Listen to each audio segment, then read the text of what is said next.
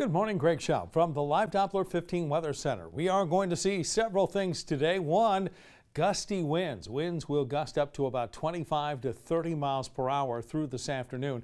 And it looks like they will be gusty tomorrow as well as another weather system moves through. Several fast-moving weather systems here may bring us some very light snow off and on throughout the day. Really no significant accumulation, just a gentle, maybe not so gentle reminder that it is still winter, at least for another day here. So breezy and cold today, high of just 36, 28 the low. Tomorrow's high with gusty winds up to 52 degrees. And then we fall back into the lower 40s for the next couple of days. And we'll see the mid to upper 40s as we head towards the late part of the week and the weekend.